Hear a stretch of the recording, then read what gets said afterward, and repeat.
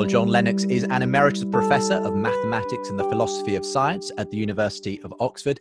And his new book, Where is God in a Coronavirus World, has just been published both in paperback and digital format by the Good Book Company. And he's on the line from lockdown at his home to talk about it and about life in lockdown as well. John, welcome along. Great to see you. Glad to be with you again. John, tell us a bit about what life in lockdown looks for you and Sally at the moment. How are you guys coping? Well, we're coping very well. It's wonderful. We're very fortunate to have a garden, of course, that we can get out into. And we have very kind neighbours, so that we haven't actually had to venture out very much at all to do shopping and so on. It's a strange business, but we keep in touch with the family using video links and telephone and so on. So although we're isolated, we're not completely cut off from the world. And you've been keeping yourself busy. I mean, you're busy normally anyway, but what does that busyness look like during this particular phase? Well, when it started, as you mentioned, I'm a mathematician, and although I never was much of a statistician, I know enough about exponential growth.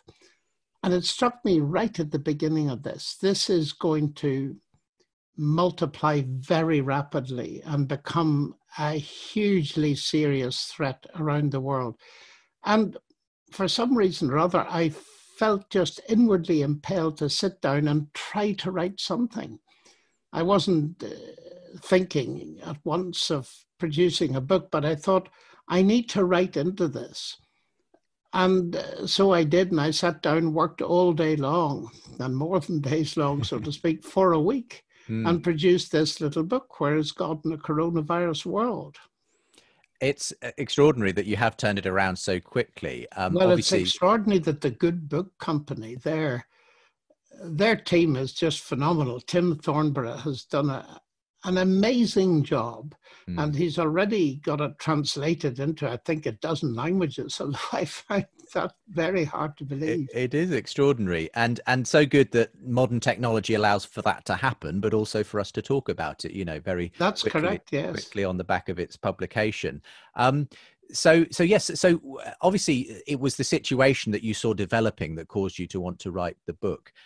What sorts of questions does it answer ultimately, this particular book? Well, I would put it more modestly than that.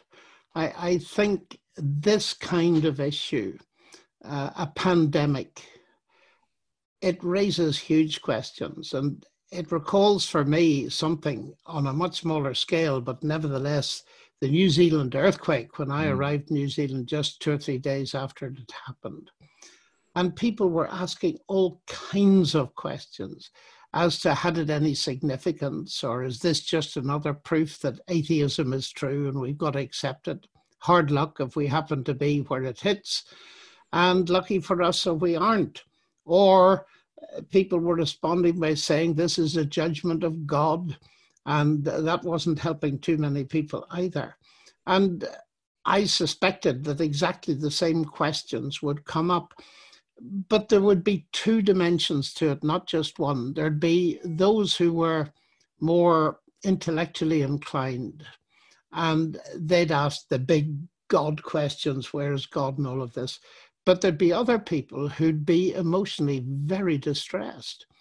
And we've seen that around the world. Loneliness and the self-isolation, grief, especially when you have to say goodbye to a loved one without being able to hug them or kiss them for the last time. That must be absolutely terrible. And psychiatrists and psychologists are talking about the danger of the continuation of this lockdown situation. So it concerned me both from an intellectual perspective and from a pastoral perspective. I think the pastoral perspective is enormous, and perhaps we're not really at the point just now where we're going to feel the full brunt of it. But my wife I think that's right. Yeah. But to neglect that dimension and think this is just an intellectual problem that we can solve, I think is a serious mistake. Yeah, my wife has just conducted a funeral, just 5 people, the maximum allowed at the crematorium, very much an in and out thing because they are experiencing obviously a surge at the moment. And she just came home and said it was just so sad that we couldn't do those things we normally do, hugging, comforting, no touching of the coffin even. And this is the reality, at least for the moment. And there's almost, I had another conversation with N.T. Wright, and he said there'll be a lot of displaced grief once things do normalize, and we should expect that in the future. Yes.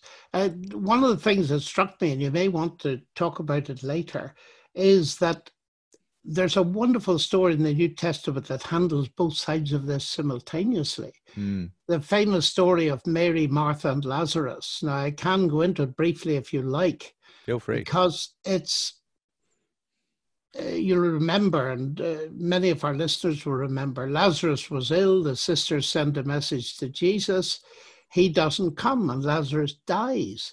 And of course, they knew he had the power to heal.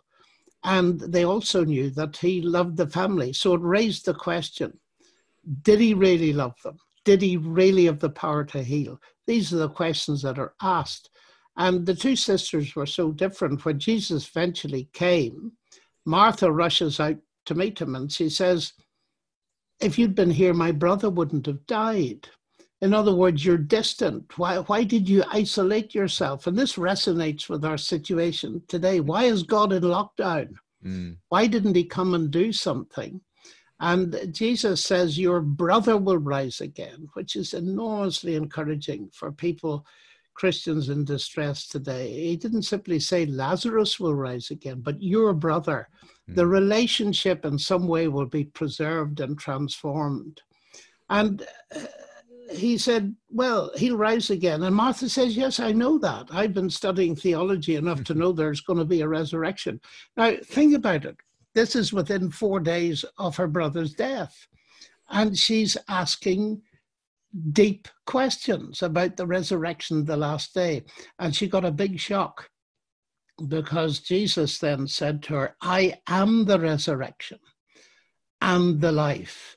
And I suspect she sensed something big was going to happen, and we can discuss that later. But what I want to come to is she then remembered her sister and fetched her.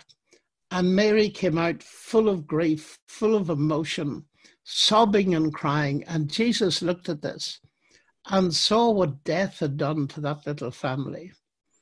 And he wept. And it seems to me that speaks volumes into the situation. There are many people that are watching us discuss today, and they don't want detailed solutions about the resurrection.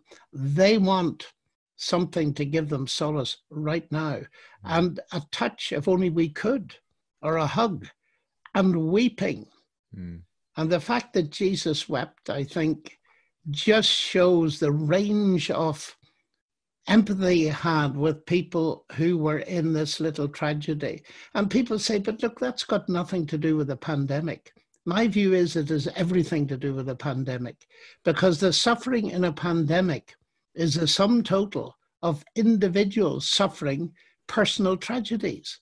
And the Lazarus, Mary, Martha story, it seems to me, encapsulates this accurately. And so that's one of the little evidences to me that Christianity is actually true. It doesn't trivialize people's grief.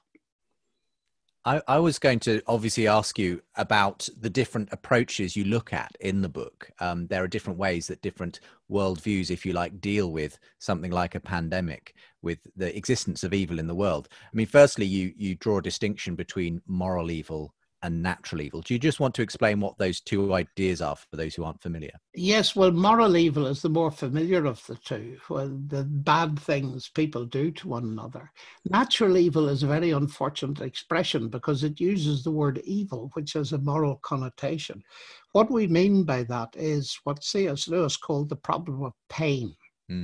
Tsunamis, cancers, pandemics, earthquakes, that kind of thing, where it seems as if human beings aren't necessarily involved at all.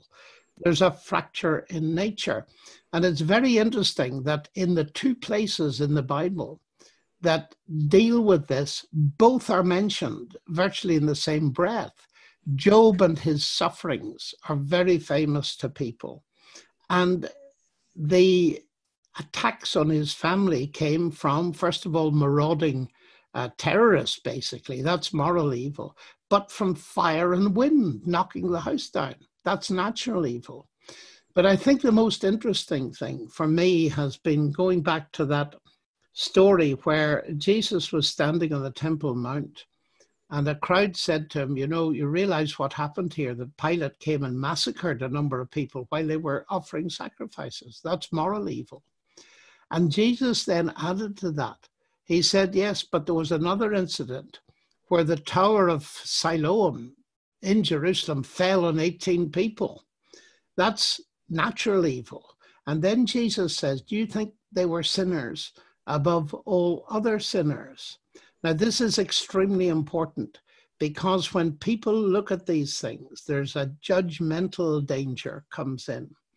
And people say, that's the judgment of God. I think we need to be extremely careful because the Lord himself made it perfectly clear that not all disasters, like the Tower of Siloam falling, are due to a particular group of people being worse than anybody else.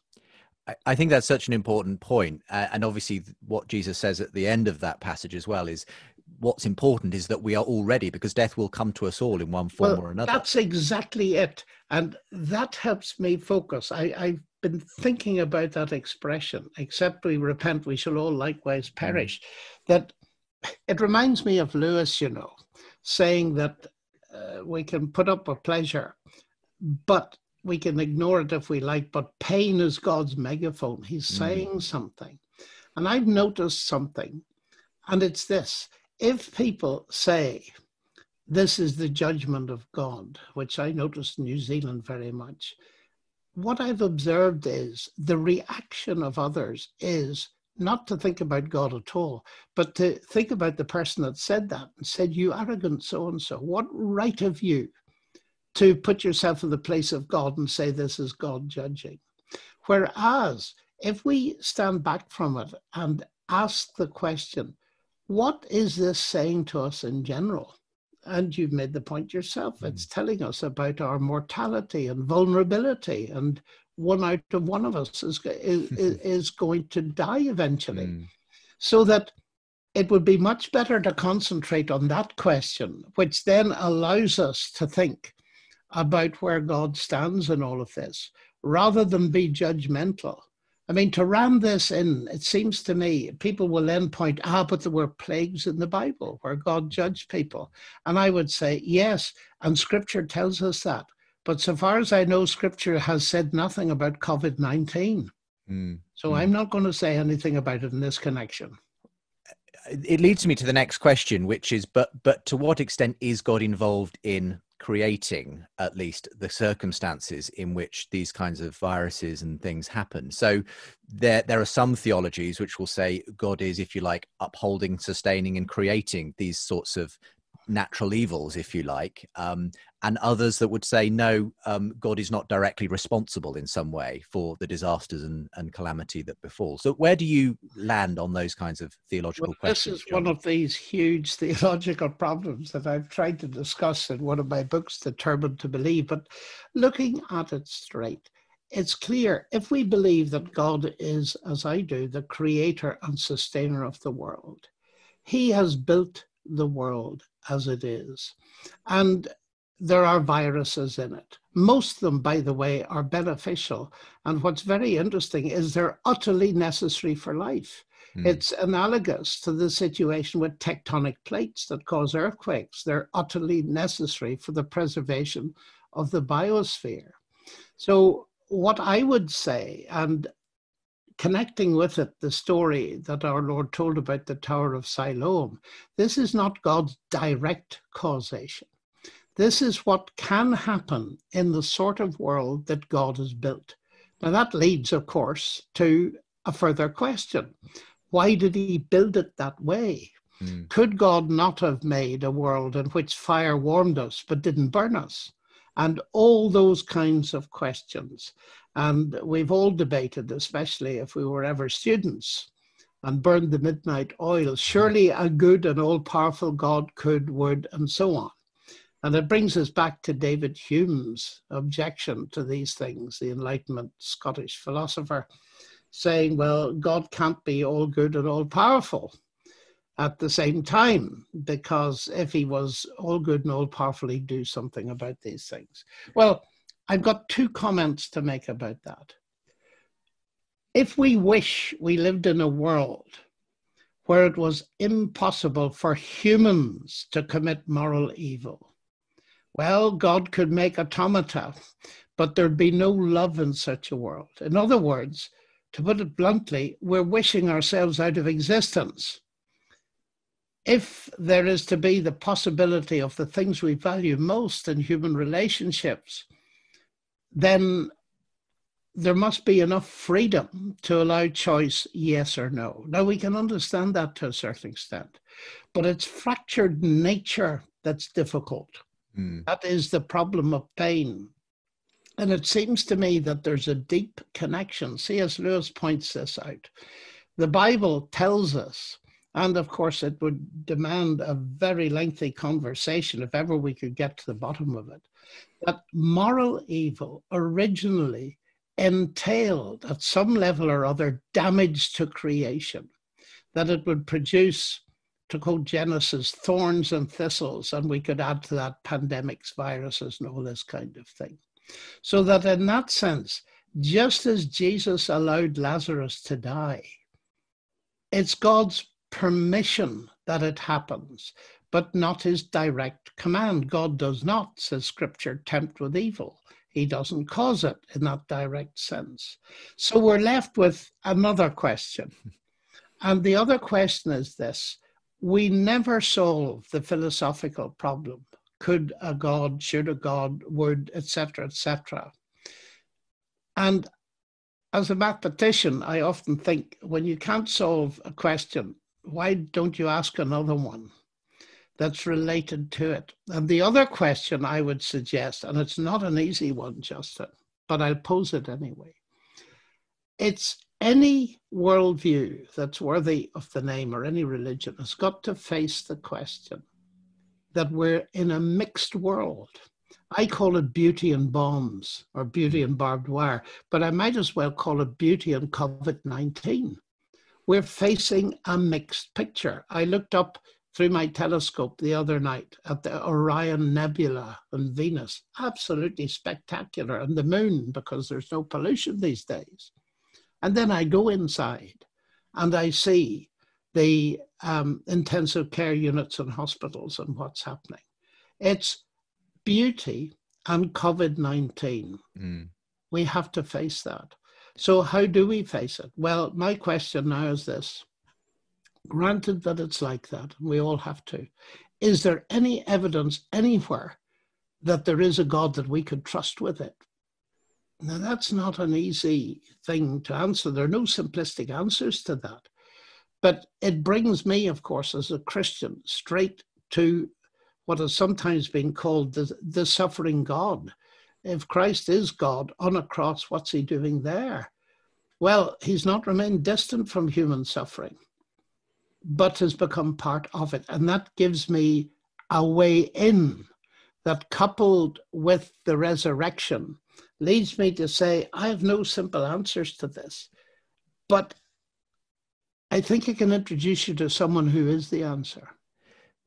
There is, of course, going to be a number of atheists listening to this as well, and they may have another answer to the question. Oh, they do. And that is simply, we live in a world where there is no, ultimate meaning to be grasped necessarily. There's no necessarily any ultimate justice.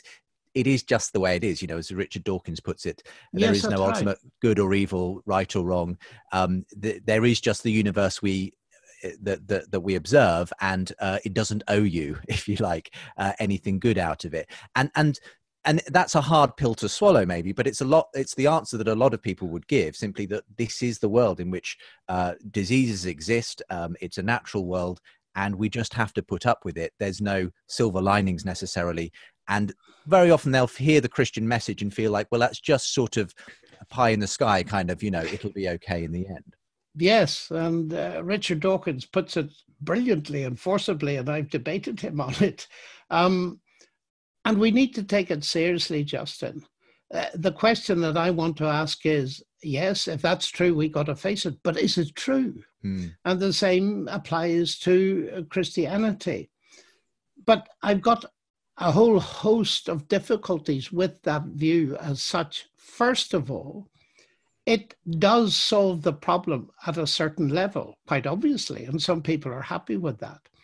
It removes a problem. What I have noticed is the obvious: it doesn't remove the suffering. It does remove all hope. Now, if it's true, we just have to face that. But when we think of, think of the pandemic. Think of what is dealing with it. Hospitals, hospices, all of these things, they are part of a Christian legacy.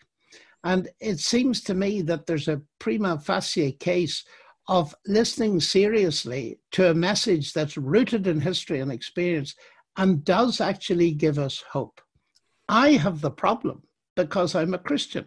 I still do believe in God, but I find the atheist solution unsatisfactory. Firstly, not simply it removes hope, which of course it will do. If it's true, then that's it. But secondly, it leads to illogicality, because people who are atheists still will call this an awful evil, oddly enough, and they'll make moral judgments about it. And that's very curious, because if you go back to the piece that you almost quoted from Dawkins, where he says this universe is just what you'd expect it to be. If at bottom there's no good, no evil, no justice. And then he ends it by saying, DNA just is, and we dance to its music. So it's a deterministic world. Well, if there's no good and no evil, what are we doing talking about this as evil? A consistent atheist, hard atheist, would have to say, well, there is no good, there's no morality, and so on. But then what I notice is Dawkins does believe in morality, and so do most atheists. And it brings me now to an intellectual question. Dostoevsky, I think, is the clue to this, and he knew about suffering. If there is no God, then everything is permissible. There's no morality, and yet we find ourselves to be moral beings. Now, we could go down the philosophical route, as you know, because you studied philosophy. And it seems to me in the end that atheism not only removes hope, but it removes morality. And I fear, now speaking more as a scientist, that it removes intelligibility, because it assigns who and what we are to meaningless, mindless processes. And yet many atheists are doing very good science because they trust their minds. I don't think atheism gives them that right. And in the back of all of this, I've spent a lot of time in atheist parts of the world, if you like to call them that, particularly Russia. And I will never forget a very erudite scientist saying to me, he said, we thought we could get rid of God and retain a value for human beings. And he said, we found out too late it was impossible. And I've heard that several times from people over there. The value of human beings. And as we see the efforts being made by the health service, these are really brave people. Yeah. And I think nurses. It's highlighted the fact that actually ultimately we do seem to have this intrinsic value that we place on human life, such that we're willing to allow the economy to tank in order to save potentially thousands of lives. That's exactly right. And that points us away from atheism, I would submit. It's an interesting one. There's so many more things I'd love to talk to you about from this book, John. It sparked so many thoughts in me. I particularly was struck by another C.S. Lewis passage that you quote towards the end of the book, in a section on maintaining perspective. And you take a segment that he wrote on an article about nuclear weapons and living in an atomic age. And you sort of refashion it to say, well, what if we were to replace the atomic references with a pandemic and virus and so on? And it sort of comes out this way. I'll just read a section of it that you quote here. In one way, we think a great deal too much of the coronavirus. How are we to live in a pandemic age? I'm tempted to reply, why, as you would have lived in the 16th century when the plague visited London almost every year, or as you would have lived in a Viking age when raiders from Scandinavia might land and cut your throat any night, or indeed as you are already living in an age of cancer, an age of syphilis, an age of paralysis, an age of air raids, an age of railway accidents, an age of motor accidents. In other words, do not let us begin by exaggerating the novelty of our situation. Believe me, dear sir or madam, you and all whom you love were already sentenced to death before the coronavirus was invented, and quite a high percentage of us were going to die in unpleasant ways. We had indeed one very great advantage over our ancestors, anesthetics, but we have that still. It is perfectly ridiculous to go about whimpering and drawing long faces because the coronaviruses have added one more chance of painful and premature death to a world which already bristled with such chances and in which death itself was not a chance at all, but a certainty. And it's, in a sense, it's a tough passage, but I think what it did for me was remind me that in recent years in the West, we've been relatively cosseted against the kinds of things that humans have faced for millennia and which people have sort of accepted as part of the natural order of things, that they're not necessarily entitled to a pain-free life. And so I think that's partly why the coronavirus is causing so many people to stand up, because suddenly we're dealing with something that reminds us that we are mortal, that we can't control everything as we've been so used to doing in the West. Yes, I think Lewis was right. And it's a very tough passage. But as I thought of it, and it's being spread around the internet, I thought how appropriate that is. You think of people at the time of the Black Death, or even earlier in plagues that killed millions of people. The scale of those pandemics was much greater, so far as we can see, than the current one. And it's very interesting that I think it was in the plague of Justinian that the Christians did great credit to themselves by not only looking after their own, but also looking after pagans who'd fallen ill and weren't being treated by anybody.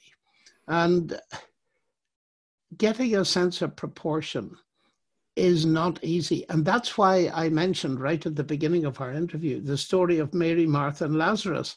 It was an atomic family, a little nuclear family. Mm. And all the issues are played out at that level. And so if this can act as God's megaphone, as using Lewis's metaphor again, and make us ask big questions about mortality, God, and eternity, that would be a very important thing for it to do.